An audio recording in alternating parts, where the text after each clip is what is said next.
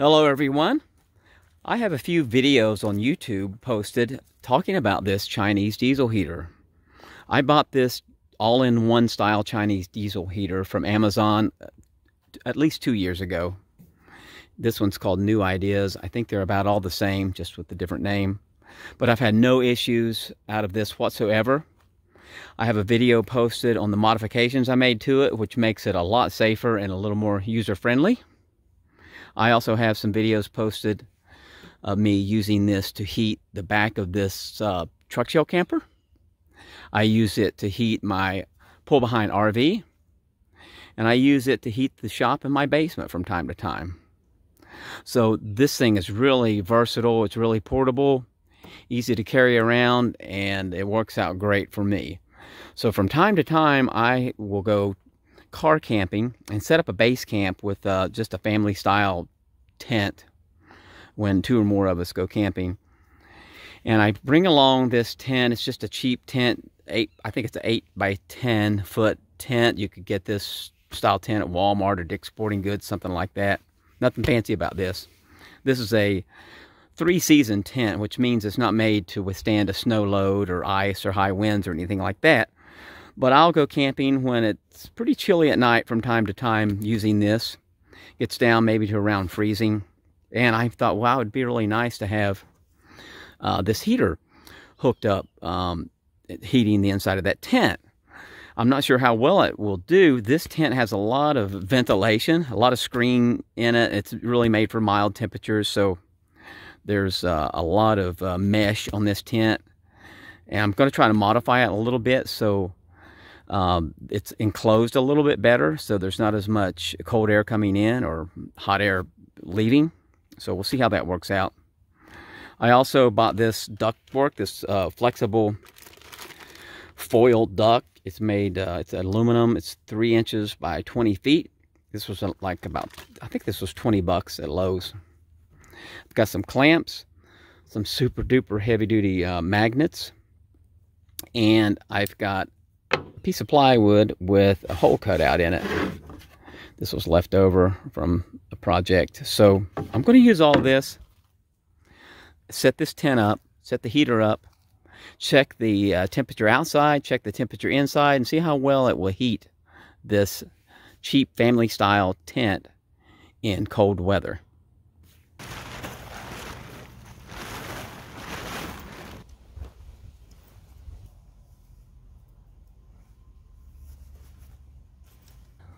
Now that I have this tent set up, let me show you what I mean about all of the mesh and screen on this tent. If you take the outer rainfly off, that's all mesh screen underneath there. So with the rainfly on there, there's still a lot of area here in between the rainfly and the main body of the tent. It lets a lot of air circulate back and forth in the tent. So that's great in mild temperatures, but when it's cold and I'm trying to heat the inside of the tent, I'd like to minimize that. So I thought, well, Velcro would be great, but I'll use those magnets to close off this gap. I want to secure the outer rainfly against the main body of the tent, so there's not that huge gap underneath here. And that way I'm thinking it will allow less air, warm air, to escape from inside the tent.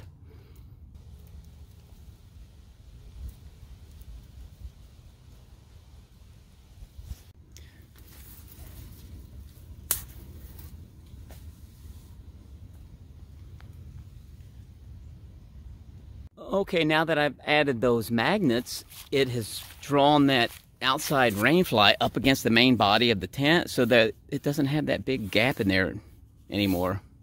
There's still room for ventilation, but check out how strong these magnets are. I can still pull this guy line out and the magnet still stays attached. I'm going to add this plywood to the front door. I'll just clamp it in a couple spots. And once I hook that ductwork up here, it will keep everything secure and in place.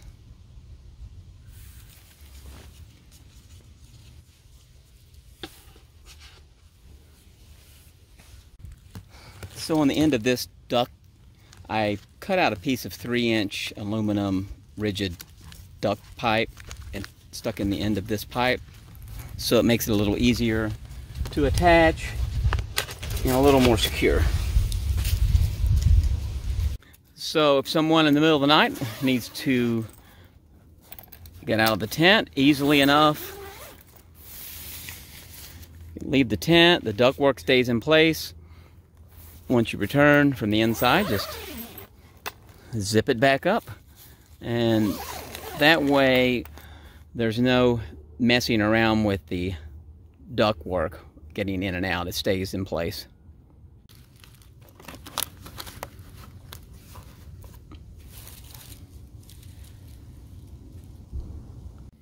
Okay, I have the ductwork hooked up. I hooked up my exhaust with an extension just to make sure the exhaust fumes don't come back into this inlet here. I don't care if the exhaust fumes come in this inlet. This is just for the fire. This is the air that I breathe here. Now, this thing cannot set out in the open like this. If it's going to be raining or snowing or sleeting or anything like that, this has to be covered up with a canopy or something. You don't let this get wet.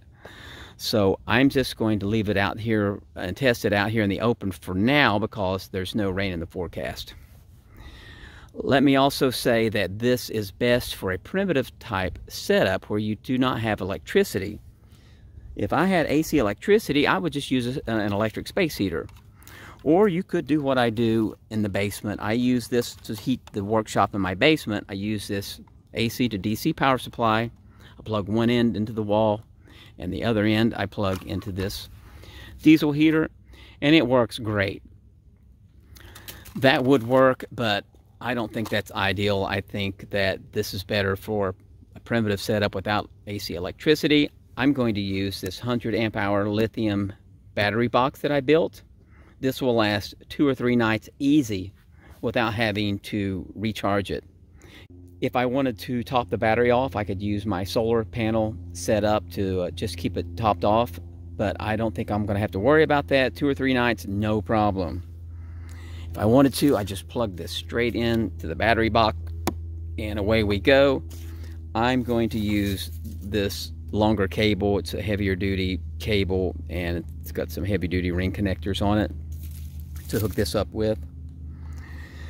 Also, let me say that if I wanted to, an alternative to heat that tent is that Mr. Heater little buddy. I've used that many times to heat that tent and it works pretty good, but there are some cons to it.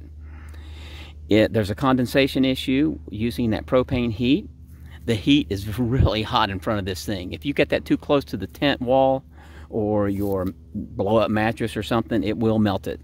If a piece of paper falls on it or something flammable, it could catch on fire. Also, it's not going to last all night with one cylinder of propane. You're going to run out. So there are some disadvantages to that. The air is not circulated with this. With this diesel heater, it's forced air, it's circulated well.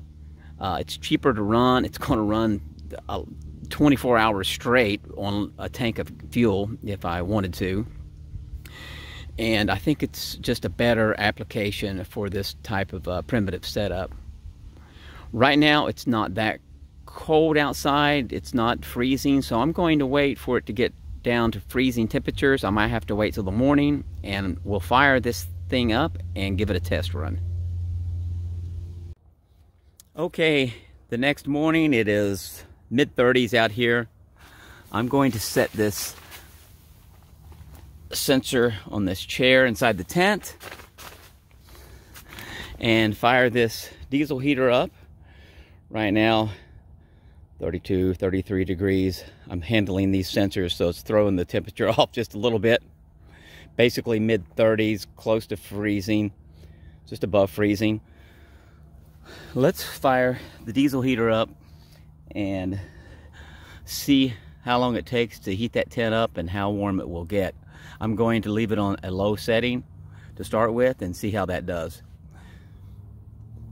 Okay, it's been about 20 minutes. I've had this running. Right now it's on the lowest setting. I've got 60.7 degrees inside, 34 outside.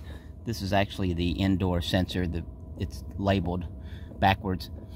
But not bad. It's amazing how much heat still goes in that tent. This ductwork, it's got to lose a little bit of heat being exposed out here in cold temperatures. But the thing is really warm to touch it.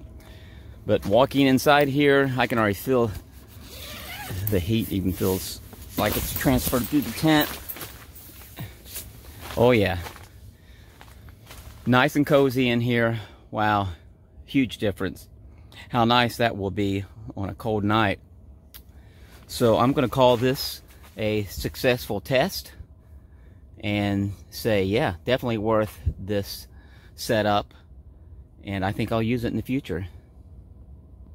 Well, I hope you got something out of this video. Consider giving it a thumbs up and subscribing. Thanks for watching, and I will catch you on the next one.